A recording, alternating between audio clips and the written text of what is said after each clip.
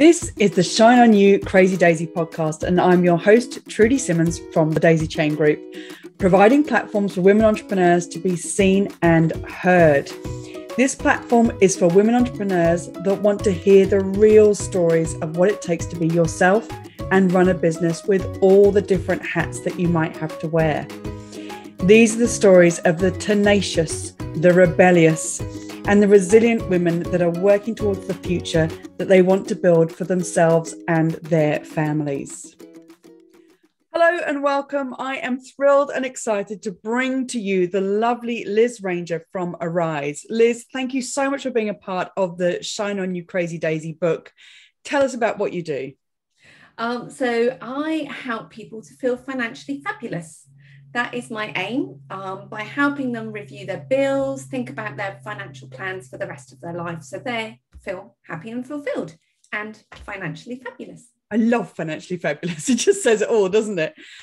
What really surprised me in reading your chapter is that you'd suffered PTSD through your career, and knowing you now and seeing how you are, that always surprises me to see what people have been through. But how did you move through that, and what was the trigger for it?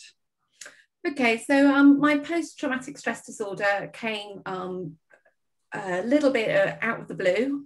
When you look back, you can see it's coming, but actually in the moment you don't see it.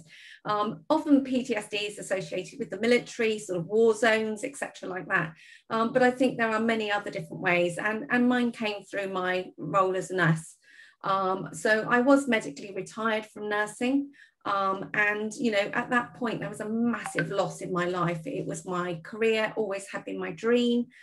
So I felt I lost my identity. It was also around the time that my children left home. My children left home. But, you know, there was that loss of identity of mum that everyone was coming to as well. And most of my colleagues were my friends. So it was a difficult time for them because they didn't know how to talk to me or speak to me because they knew I was struggling. And I guess I lost my purpose as well. I headed into a bit of a wilderness. And I was offered lots of therapy. So with PTSD, you get lots of flashbacks and lots of a myriad of emotions that can affect you both mentally and physically. It was a very uncomfortable journey doing therapy, and there are lots of different types, and I tried different types. And I think that was important because what felt wasn't working at one point was consolidated with another one in the future. My default was to stay at home, stay safe, not go out, not see things. And actually that wasn't really a great way to sort of, I talk in my book about it being a journey and a diversion that was suddenly put on me. And so really that diversion wasn't going to be solved by being at home all the time. It was hard for my family, it was hard for my husband. But by revisiting different therapies over time, I've been able to sort of find a diversion, which started off with a small network marketing business. It gave me a focus, but it also, because it was network marketing, allowed me to be flexible and to do when I felt well and grow on that wellness at that time. So that gave me a flexible space and focus to go through. There's such a strength in that, isn't there? When you talk about where you were and then how you come through that with different therapies, but that light at the end of the tunnel. And as you said, looking back on PTSD, you can see how it was starting. But when you look back now and you can see how you came through it, it's an incredible journey that you've been through. And to have come out and be such a strong and happy person and so passionate about what you do, and not just about what you do, but passionate as a person. So I was wondering how you knew that this business was the right business for you to consolidate your happiness and make sure that you were feeling safe and secure at all times. Yeah. So nursing had been my dream. I nursed for 34 years. I was a children's nurse, and you know that was about valuing and appreciating people. When you're a nurse, you know you're there to value them, to help them get better. And I predominantly was a children's nurse, and I don't know if you've ever nursed a child, but they're extremely honest. If you're hurting them, they'll tell you you're hurting them, whereas an adult, we'd probably go, oh no, it's fine, you know, grin. But children didn't. They were very honest. And I think really the network marketing was around helping people look at their home finances. And it was similar in making people feeling better about themselves. So if you wasn't directly about their health, but if your wealth's in a good position, it tends to impact onto your health. So they were feeling better in themselves. I think it's really important to add value to people, to provide a solution for them. And I really found a bit of a channel and a way through following doing a passion test. This is led by a lady called Janet Bray Atwood from America. And it allows you to say, my life is ideal when. And it was very much about, mine kept coming back to people being valued and appreciated. And I think that is so key when you're helping them. And also stacking that value that you give to them. So not just, this is what I can give, they may not be able to do what you are offering because of the costings, but actually saying, well, actually, I've got 3 different costing options here, which would suit you. So you're adding value to them. And by being that person that sort of goes that extra mile, is happy to sort of help people find solutions, you become an attractive person to other people. And that passion is sort of, they do that old adage, don't you? If you walk down the road and smile at someone, someone's going to smile back at you because it's so infectious. And the passion comes across and can be infectious as well to other people. So I think that's really key. Absolutely. And you're a prolific networker, and watching you in networking events, and that passion comes across, and that infectious way of you being in your life comes across. So it's incredible. And this is why this book's so important, and why this podcast is so important, is to show people that you may feel like you're stuck somewhere right now, but everybody's been through something, and coming out the other side, there's a story to be told. And yours is really important and special because of the nursing background as well, where really it's that case of, I'm a nurse, I could have seen this coming, or other people might have seen this coming, but you still get stuck in what is happening to you. And then there's the other side, and you find your passion, you can find your happiness and your joy again, and look back on your life with a lot of goodness in what's happened. Absolutely. Because I wanted to be a nurse from the age I was 3. There was a comic which was called Twinkle, and Nurse Nancy was always looking after her teddies and toys, and it came from that. And then I think there was the TV series Angels, which was around that when I was in my teens.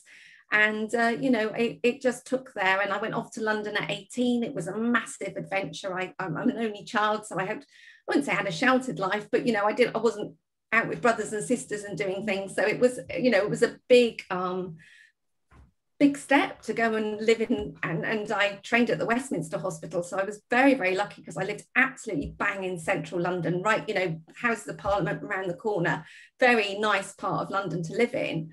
But it gave me so many skills. And, I worked with the Department of Health, I went and did national speaking. So suddenly to have lost all that, you lose your confidence in yourself, absolutely lose your confidence in yourself and what you're able to do. And I think, now reassessing and looking back at what it taught me and all the things, to be able to think about all those communication skills that my nursing taught me, all that networking. Okay, it was very predominantly NHS networking, but you met with different people, and those skills are all transferable once I'd come out of that dark tunnel. Yeah. So reflecting back on your life, and when you say about losing your confidence and losing your identity, do you now feel like you've found those things? Yeah, absolutely. I've now got to be very authentic to me.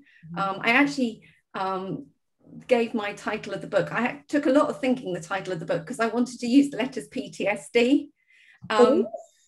You hadn't realised. So it was Plan, Take, Sudden Diversion, which is why I sort of took it on a road trip theme. So when someone reads my chapter, they will understand a little bit more. But it was really learning about that I had to be authentic to myself.